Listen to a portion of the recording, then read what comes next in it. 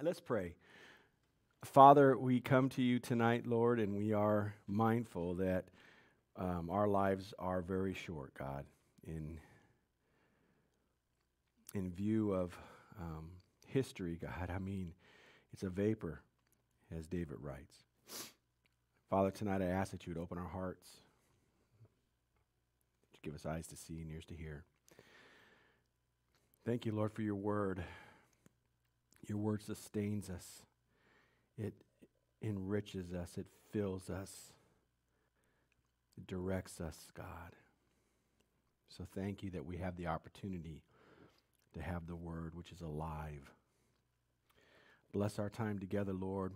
Bless these brief moments that we're in the word together, God. May it transform us, Lord. And we thank you. And it's in Jesus' name we pray. And all the church said. So we are in Matthew chapter 5. And as we discussed last week, we're just kind of reviewing a little bit. We call these the Beatitudes, but in reality, the word Beatitudes really means blessed or blessings. And so these are blessings, and they follow a benedictive pattern where you do this, or you'll get this if you do X, Y, and Z, right? And so that's basically what the Beatitudes are telling us. And it's important to note that Matthew and Luke, they say the same thing. These are called the synoptic gospels because they parallel each other. But remember, last week I explained that Luke's rendition of the Beatitudes, it says that he says Jesus is on the plain. So Jesus is not speaking on a mountain in Luke's rendition. He's speaking in a flat place in a plain. Matthew, however, he tells us that Jesus is on a mountaintop. And so the reason that you have these two different events is because they're two different events. And it appears in the Gospels, and especially in the early church commentary, that Jesus used the Beatitudes as a platform to speak to people multitudes of times. So we're not looking at just this one and done event, but Jesus has done it multiple times. And as we talked about last week, Jesus is speaking directly to his disciples. Now, other people are within earshot of what Jesus is saying, but it was never directed towards them. This is directed towards his disciples. And as I told you last week, think of Sermon on the Mount as Matthew's rendition of Jesus' greatest hits. And that Matthew condenses all the things that Jesus has said, and especially around the Beatitudes and the different times that it's been spoken. He just places it in this one event for us to kind of understand what Jesus was doing and saying. So we'll pick up where we left off last week. We're going to be in Matthew chapter 5, verse 5. It reads, "Blessed are the meek, for they shall inherit the earth." This is one of the most quoted of the Beatitudes in the Bible. And it's probably one of the most misunderstood of the Beatitudes in the Bible. Now, Jesus is directly quoting from Psalm 37 and from verses 10 and 11. Let's go to Psalm 37:10. It says, "In just a little while the wicked will be no more. And though you look carefully at his place, he will not be there. But the meek," now that word in the Hebrew is anav, "shall inherit the land." And that word in Hebrew is eretz. And in the Greek, it's gin, or gin. And it says the meek shall inherit the land and delight themselves in abundant peace. So Jesus is quoting from this psalm here, and he's using some distinct verbiage. Now, while English translations tend to universalize this beatitude with the reference to inheriting the whole earth, this is not the context in which Jesus is speaking. The original context of the Psalms refers to land, and specifically the land of Israel. As I said, the word for land in Hebrew is eretz, and in Greek it's gen. And gen is exactly the word that Matthew uses here in his statement of what Jesus says there on the mountain. Now, we know that what Jesus is talking about as far as the land being the nation of Israel or the land of Israel, we recognize it's because there's combinations of meek and land elsewhere in Israel's scripture. So a little side note for you before we take a closer look. When we read in English the earth, we tend to think of the globe. But Jesus is not speaking of the earth or the globe itself. Remember, he is talking to his disciples. His disciples are Jewish. And the land of Israel was everything to the Jewish people. It was the promised land. The earth was never promised to them. Only the promised land, only the land of Canaan. And think about it. Everything revolves around the land of Israel. Look at it today. Israel is constantly in the news. Constantly in the news. Israel is the timepiece for all that God is doing and working. And so here's the thing, is that if you look at Iran and a lot of the Middle Eastern nations, their desire is to see the land of Israel and the Jews destroyed or taken away. So when Jesus references here, they shall inherit the earth, the correct word is land. He is referencing the land. I'll give you another example. In Genesis chapter 1, verse 1, it says, "In the beginning, God created the heavens and the earth." Well, that word there for earth is eretz, and it means land. God created the land. Here's the thing, and this is what I tell you about translations, how you have to go back to the original translation, the original word, is that it became earth when the King James Version was translated.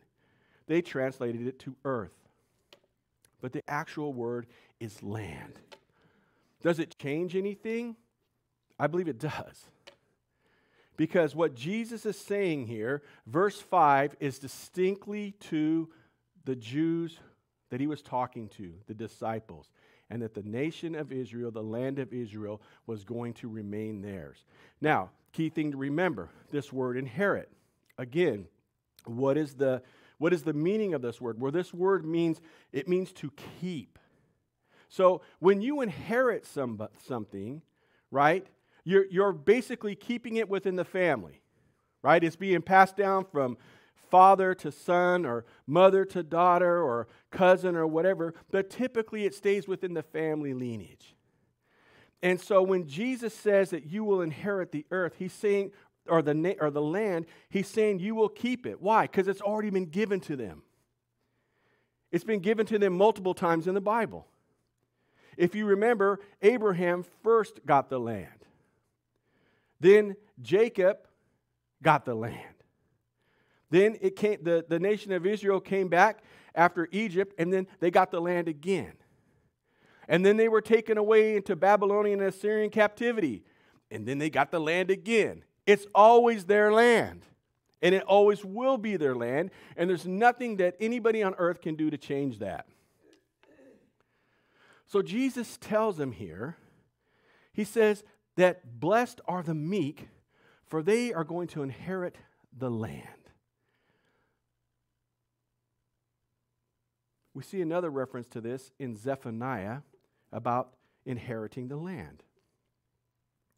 Zephaniah chapter 2, verse 3 says this, "Seek the Lord, all you meek," same word there that was used in Psalms, adav, "of the earth, eretz, who have upheld justice."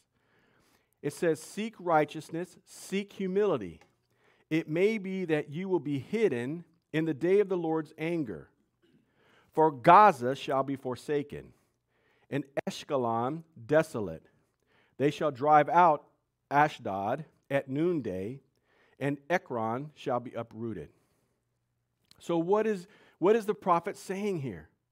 He's saying, seek the Lord, all you who are meek. All you who are meek. All you who are looking for justice. All you who are seeking righteousness. And in that day, when God's going to come and uproot these other nations. Who are these other nations? These are nations that are around Israel. These are all Philistinian nations. And so these cities, these nations, these pagan countries that are around them, it says here, in that time, that they are going to be driven out. They're going to be uprooted. They're going to be gone. And the only one that's going to continue to be there in the land that they inherited is the nation of Israel.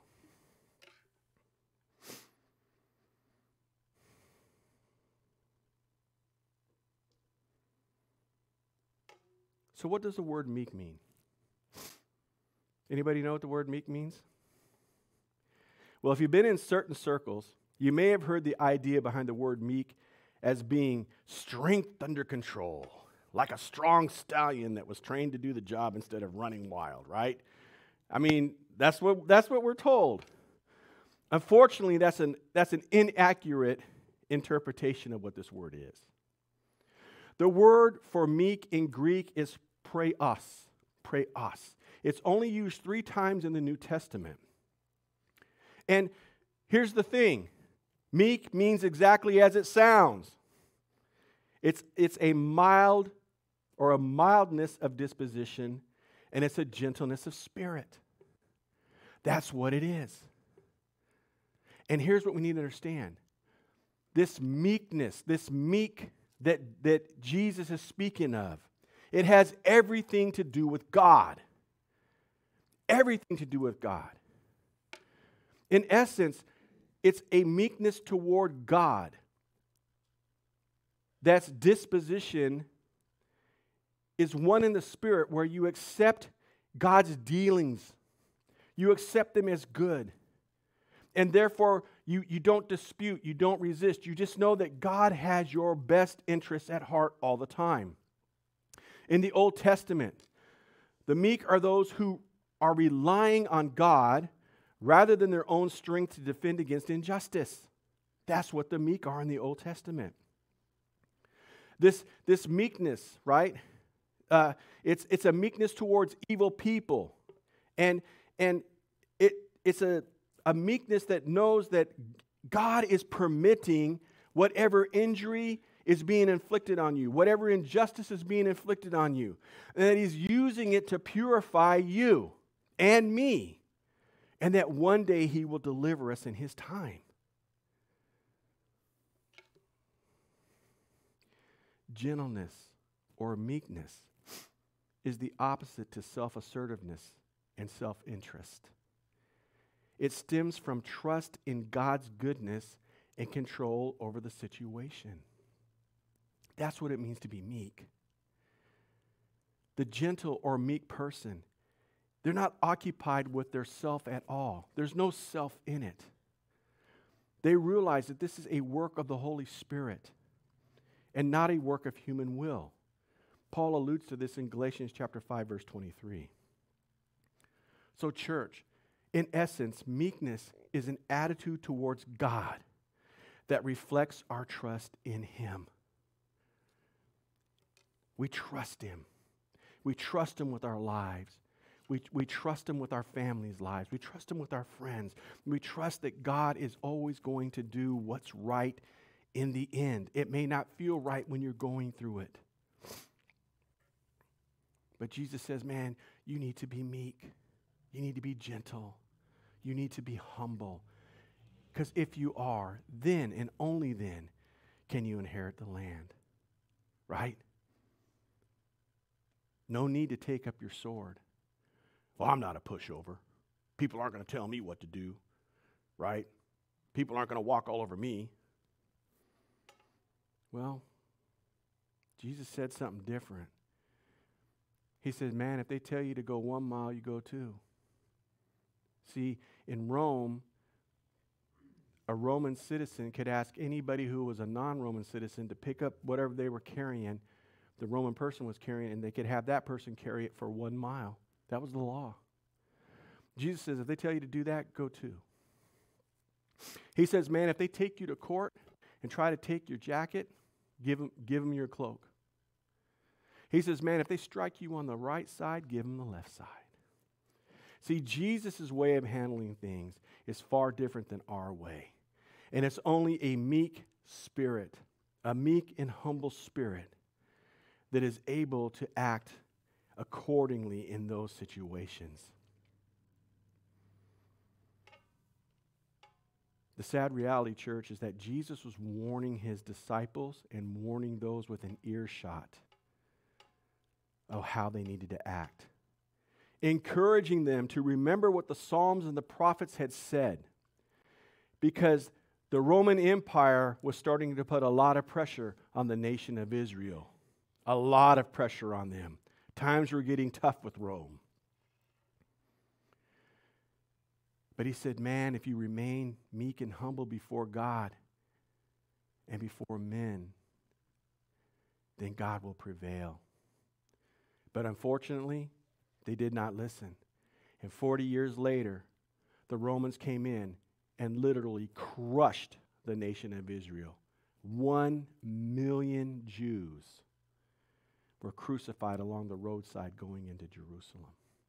The temple was utterly destroyed.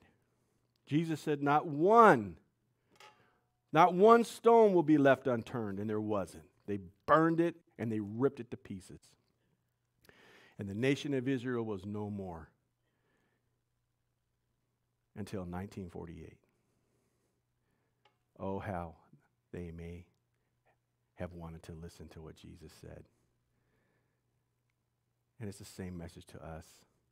Church, stop trying to fight everything and fight everyone and fight out. Listen.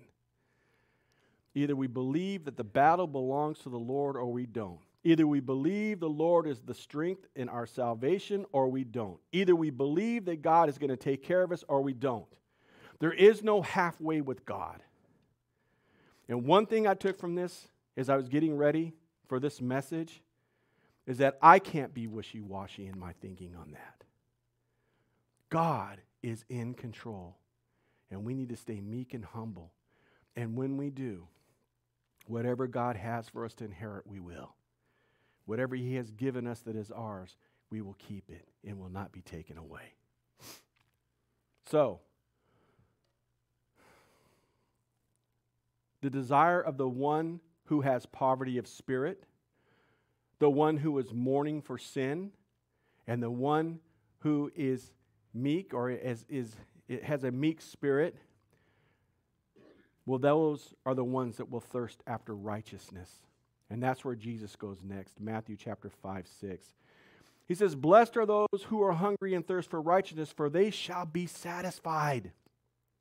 Church, this is a beautiful, beautiful verse and a beautiful promise. But it's one that needs to be fully comprehended as far as what Jesus is saying. First, you need to understand that this hunger and this thirst that Jesus is talking about, it cannot be satisfied on a snack or some little niblet, okay? It needs to be, you need to, listen, if you're hungry, right, all a snack does is tie you over. That's all it does. Like when I'm hungry and I take a snack, it just ties me over. But when I sit down for the real meal, I get my eat on. Well, Jesus is talking about a hunger and thirst to where you're just not snacking a little bit. Some of you just snack a little. You snack a little bit on the word over here, or you snack a little bit on some Christian music, or you might snack with a little bit of dialogue about Jesus, but you're just snacking. But church, Jesus is telling us, I want you to get filled up on me. This is a longing for righteousness that cannot be completely fulfilled on this side of eternity, but it can be fulfilled. Why? Because he says it. But here's what you need to understand. It's based on a deep longing, compassion, and passion for Christ. And it needs to be a real passion. It cannot be something conjured up. It can't be something that's fake. It has to be something that's just inside of you to where you want it so much. It's like when you're hungry, thinking about it. This passion is real, just like hunger and thirst are real. When you're hungry and you're thirsty, it's real. It's not something you fake. Nobody fakes being hungry. This passion, it's natural. Just like the hunger and thirst are natural in a healthy person. This passion is intense, just like hunger and thirst can be. You ever had that where you got that intense passion that you just got to eat because your thirst or your hunger is so great? This passion can be painful. Have you ever had it where you did not eat for a while and you have hunger pains? It's the same type of intensity, painful intensity that you can encounter when you're hungry and thirsty, and it causes you pain. This passion is a driving force, just like hunger and thirst can drive a man or a woman. And this passion is a sign of health, just like hunger and thirst show you're healthy. This is the kind of thing that Jesus taught. This is the drive Jesus is talking about. The drive for what? Righteousness. For righteousness. Church, we see Christ followers hunger after a lot of things, man. They hunger after a lot of things. They hunger after power. They hunger after fame, authority, success, comfort, happiness. But how many of us in this room tonight truly hunger after righteousness? After righteousness.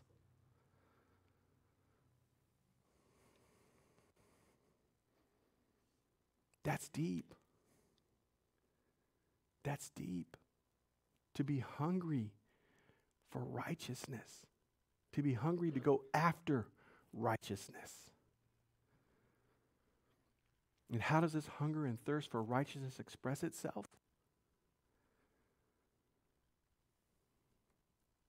A man may long to have a righteous nature. And from that, a man wants to be sanctified and to be made more holy. And then when that begins to happen, a man starts to long to continue to stay close to God and close to God and close to His righteousness. And once a man has come to that point, or a woman, then they long to see righteousness promoted in the world. Do we tonight truly desire to have righteousness promoted in this world? That's only a question that you and I can answer on our own. But, I don't know. This verse really had me kind of perplexed. I'm up here just not even clear on my own thoughts on this right now. Because this verse is such a dynamic verse. To hunger and thirst for righteousness. Charles Spurgeon said this. He said, "He hungers and thirsts after righteousness. He does not hunger and thirst after his own political party that may get into power. But he does hunger and thirst that righteousness may be done in the land. He does not hunger and thirst that his own opinions may come to the front, and that his own sect or denomination may increase in numbers and influence. But he does desire that righteousness may come to the fore." Think about that, man. Do you and I live like this? Do we really live like this? Right? What is it? Chris, you say this all the time. Who you are is who you are when you're alone. That's who you really are. Because we come here and we fake it, man. We fake it really good. I know I can. I'm good at it. I know how to speak Christianese, and I know how to talk the talk, walk the walk, do all that kind of stuff, man. I know how to, God's good and all that. And, when I'm alone, but who am I when I'm alone? And who are you? We should be men and women that are seeking after righteousness. Not our own, but His. Then Jesus says, "For they shall be satisfied." Jesus promised to satisfy that hunger. He promises to give you as much as you can eat. If you want a whole lot of righteousness, Jesus says, "I'm going to give it to you." But you got to really want it, and you got to really desire it. Church, how much are we longing for not only Jesus, but also His righteousness? Because here's the thing I want you to understand. People want Jesus. Man, they want what Jesus promises. Man, I'm getting a ticket, man. I'm getting a ticket into eternity. If I get my Jesus on, I ask Him into my life, and I have a relationship, man, it's all good. But after that, what do they want to do? They want to live their own lives. Live for me, not he. That's our motto. I'll take the Savior part, Jesus, but I don't want the Lord part. I don't like that word. I like Savior, because Savior is going to keep me out of where I don't want to be. But I don't like Lord, because Lord means that I got to listen to you, and I got to obey you. And I've got to follow you. And you know what? If you tell me that I'm going to inherit the earth if I hunger and thirst for righteousness, then I need to change my attitude and my thinking with you. And I need to say, God, if I'm not there, why aren't I there? Jesus is going to remind his disciples of what righteousness is later in this chapter when we get to Matthew chapter 5, verse 20. And that whole thing with the Pharisees when he says, your righteousness need to exceed the Pharisees, church, we have no idea what that means. It's not what you think.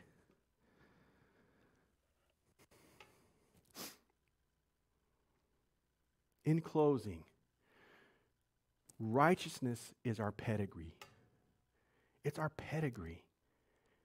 It's what makes us recognizable, right? If you saw my dog, you would know what kind of a dog it is. If you saw Dennis's dog, you know what kind of a dog it is. If you saw Claude and Jen's dog, you would guess what kind of a dog it is. I mean, I don't know, but But I'm just saying, my point is that it's our pedigree. It shows who we are. And Jesus says he'll satisfy that hunger and thirst while we're here on earth. But we will still long for more. And it won't be complete until Jesus' return. Church, are we looking for his return today? Are we? Do we desire to have him in place as ruler of the earth? Do we really, are you really, really ready for what Jesus is going to bring? But he's going to bring a radical change. It's going to be real radical. It's going to be real different. It's going to be a trip, right? Now, I personally believe, it's just a personal observation, that as I continue to read and study, that Jesus is preparing each and every one of us for that moment when he does return. He's got us in training. And if we're not training ourselves now, it's going to be a shock when he comes. It's going to be a shock at the things he's going to institute and things that he's going to change. He's going to be a gracious and loving ruler. He's still the Lamb who takes away the sins of the world. But he is going to rule. And he's going to rule in righteousness and in justice. And so tonight, when you go home, ask yourself, am I meek? And am I hungry and thirsty for righteousness? Because church, those building blocks are absolutely 100% necessary for us to be who we need to be in Christ. Amen?